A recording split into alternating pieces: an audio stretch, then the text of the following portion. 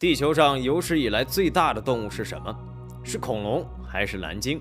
这里是万物灵，欢迎关注熊探长，带你探索有灵万物。在目前地球上现存的动物中，蓝鲸无疑是体型最大的一种，甚至连恐龙都灭绝了，它们却依然可以在地球上逍遥自在。但其实人类直到20世纪上半叶的时候，仍然不知道蓝鲸到底有多大，因为它们实在太大，人类很难用常规的方法去测量身长和体重。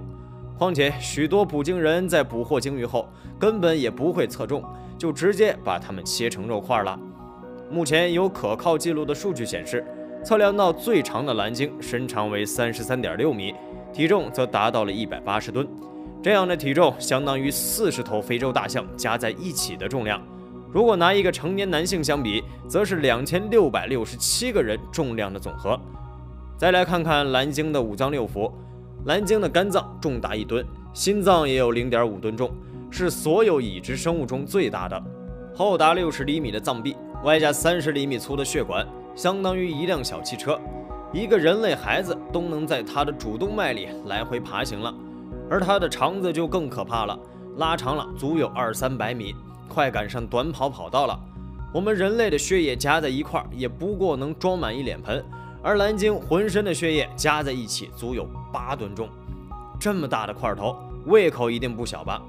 光是蓝鲸的舌头就有2.7吨重，上面可以站50个人。如果在浩瀚的海洋里全部伸展开来，一口气就能摄取90吨重的鱼类和海水。别看长了张血盆大口，蓝鲸却从不攻击大型海洋生物，海豚、海豹、虎鲸都不是它的食物，甚至虎鲸还会集体发起对蓝鲸的攻击。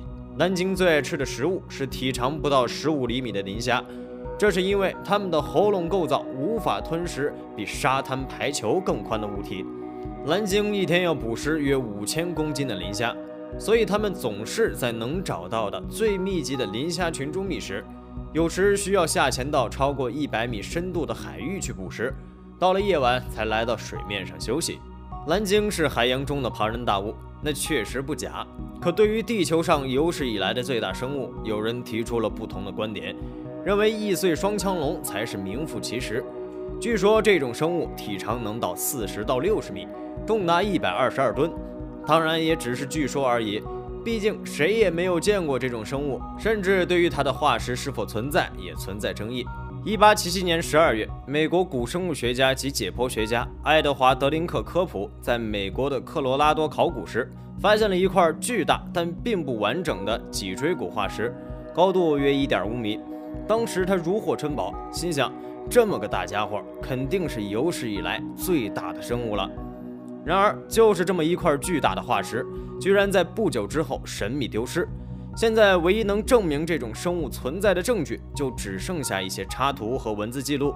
关于化石骨头的遗失，古生物界是众说纷纭。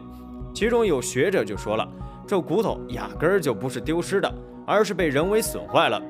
由于化石骨头的神经功非常易碎，而以当时的技术根本就没办法使骨头硬化，也没办法保存，只好对外宣称化石弄丢了。这也就是为什么它的插图里只有一个视角图，而不是一般科考中的多个视图。也有科学家不以为然，化石丢了再找就完了，所以他们来到了挖掘出异岁双腔龙的原有石矿，想使用雷达探测的方法找出地下是否还藏有骨头。然而最终尝试失败，有地质专家指出，藏有化石的地层已受到严重侵蚀，想要再找到新的化石可以说是难上加难了。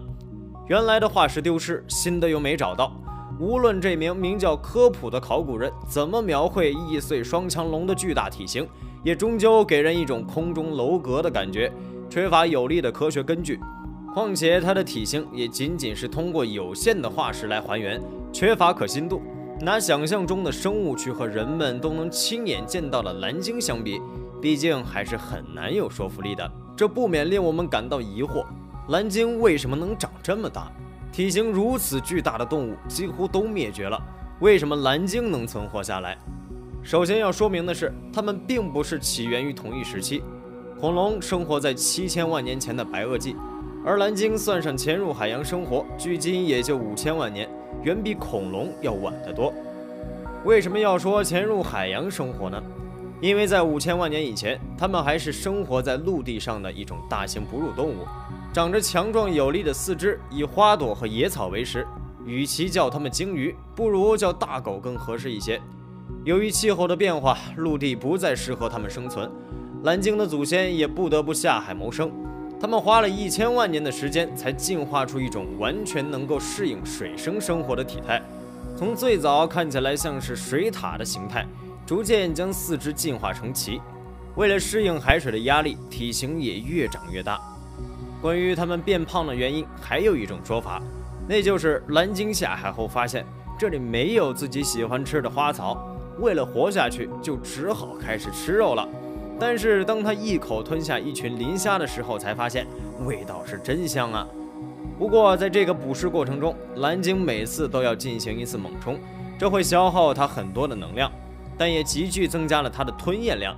消耗的能量就越多，吃的自然也就多了。在这种反复的运动和进食中，蓝鲸的体型自然就变大了。那为什么连恐龙都灭绝了，而蓝鲸却能存活下来呢？我们先来看看恐龙究竟是怎么灭绝的。目前科学界普遍的看法是源于一颗陨石的撞击。这颗陨石被科学家们称为希克苏鲁伯陨石，于6600万年前和地球来了一次亲密接触。它这一接触不要紧，却导致全世界尘埃满天，酸雨盖地，各种洪荒之力咆哮翻涌。地球上75%的生物在这颗陨石的撞击下一扫而光。体型较大的恐龙很容易成为天灾的目标，而那些幸存下来的恐龙则因为食物匮乏最终灭绝。不过此时别说是蓝鲸了，连它们的祖先都还没有出现，可以说是逃过一劫。当然也有可能是恐龙的灭绝让蓝鲸的祖先没有了天敌，加上是食草动物，所以它们能够在陆地上大量繁殖，直到下海后一直繁衍至今。不过作为地球上现存体型最大的生物，蓝鲸遭到了人类的惦记。你可别以为人类捕杀鲸鱼仅仅是为了吃肉，大部分捕鲸活动都是为了收集鲸鱼的脂肪。